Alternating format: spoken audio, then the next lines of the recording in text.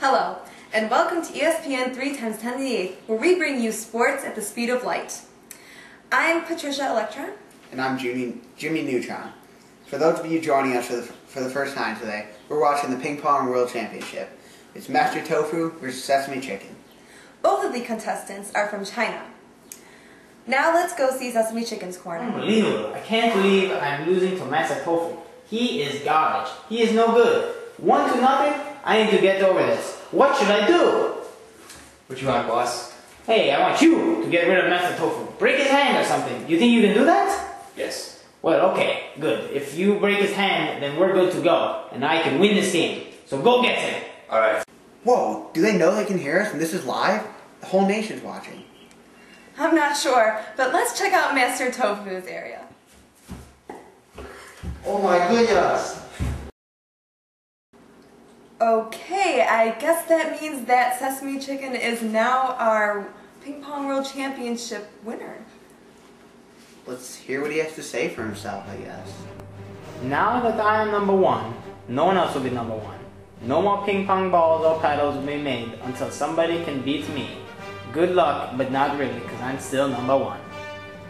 Well then, I wonder how the ping pong world will react to this. No! Oh my god, there's pandemonium everywhere. Who's gonna stop this madness?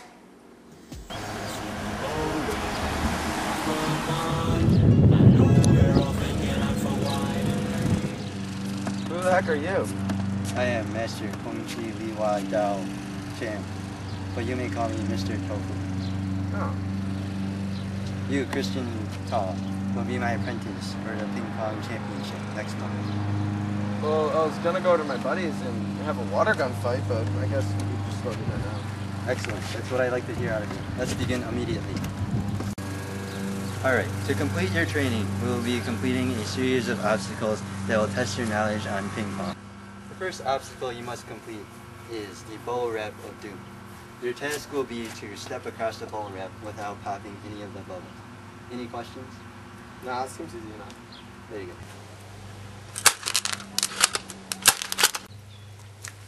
Ow! Who was that? What the heck was that for? That was your punishment. You For failed. what? Oh, great.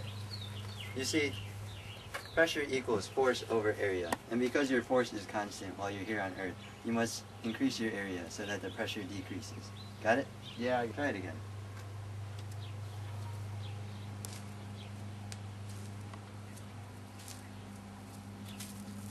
did it! There you go. Okay, obstacle number 2 is this pendulum of death. Your challenge will be bounce ping pong ball through pendulum, not get hit, and get to other side. Okay. Any question? Yeah, how heavy is the... No, okay, good, go.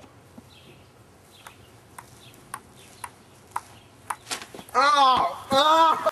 Okay, so you have a pendulum of mass m attached to a string of length L that is displaced an angle theta from the vertical. This pendulum experiences a restoring force due to gravity of negative mg sine theta, but for small angles sine theta is equal to theta, providing theta is in radians. Therefore, theta can be substituted as S over L, where S is the arc length and L is the length of the string.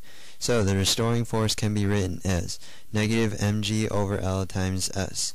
Because the restoring force is proportional to displacement, the pendulum can be considered a simple harmonic oscillator with spring constant of mg over L. The period is therefore 2 pi radical L over g. And thus you know exactly when you need to walk through the pendulum. You also know the speed of the pendulum because the potential energy it has at its highest point is equal to kinetic energy at its lowest. Okay, try again. Okay.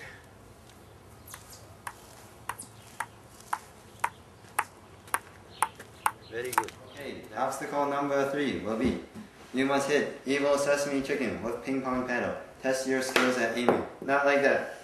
First we drop it from very high. You must aim it and hit it while it's in the air. Any questions? No, seems easy, I'll do it. No? Good. No. Okay, this time you see, you hit the ball at angle, okay? You got that much? Mm-hmm. Alright. Horizontal component and vertical component. You see they are independent of each other. And because acceleration due to gravity is the same for all free fall objects, you aim at ball up there, you hit it, same time it fall down. Okay? Got it? Good. Then the ball will hit Mr. Chicken. Okay. Got it. Got it.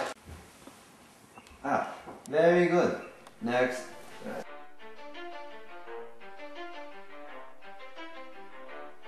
Come on over, Tim. I must tell you of my new plan to get rid of Johnny Appleseed, Master Tofu's new little apprentice. Kill Master Tofu with 5 amps. We will kill him greatly. Go out and get him. Alright. Mr. Bear, give me back my Sudoku. I love that. Obstacle number 4. You see ping pong table here. Mm-hmm. You see Mr. Sesame Chicken here. Yeah, it's right there. Okay, good. What you do, you take ping pong ball. You bounce ball, you hit table. It bounce, hit Mr. Sesame Chicken in face. Then you win. Okay? Alright. Any question? I'm good. Good. Ah! You silly white boy. You hit ball all the way over here. You see, angle reflection, same as angle of instance. So you hit ball, come this way, it bounce same direction, it hit too low.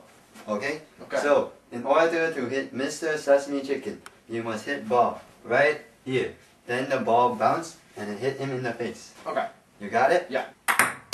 Very good. Hey, your next obstacle challenge is you must white mirror. You see, you go like this. 1, 2. Wax on, wax out. 3, 4. Okay? Okay. Any question? Yeah, what exactly does this have to do with ping pong? You see, when you swing, it's almost same motion. And this bathroom not been cleaned in many years. Alright. I'll try my best. Wax on, wax off. Wax on, wax off. So. Get out of here! I take shower! Get out of here! Christian, I'm very proud of you. Thanks. For white boy. You're done for today. Alright, Thank you. I'm gonna go home now. Hey, can you hold this for a minute?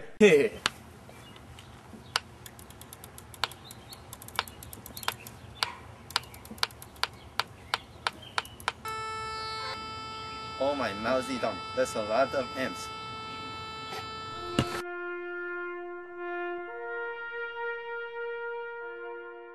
Jewel Per Second is a real-life customer, not a paid actor.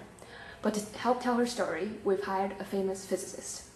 It was a beautiful spring day. I had the top down, my hair blowing in the breeze, and listening to Fergalicious. The amount of ultraviolet radiation was particularly high, potentially harming my so-called sun-kissed skin. Fergie Ferg's 80 decibelicious lyrics reached my ears with a dangerous frequency. I was just cruising in the hood. The force of friction propelled the vehicle up and out from the pavement. I was talking on my cell phone when all of a sudden Avogadro appeared in front of my car, so I slammed on the brakes, soared through the windshield, and smacked onto the ground. Due to Newton's first law of motion, inertia caused my body to continue moving in a straight line, even as the vehicle came to a complete stop. Luckily, Mittens Motors Insurance was on the scene within 6.626 times 10 to the negative 34th seconds. Self-explanatory. Mittens Motor Insurance. We'll be there in no time. Make them boys go crazy. They always claim they know me, coming to me, call me Stacy. I'm the F to the E, I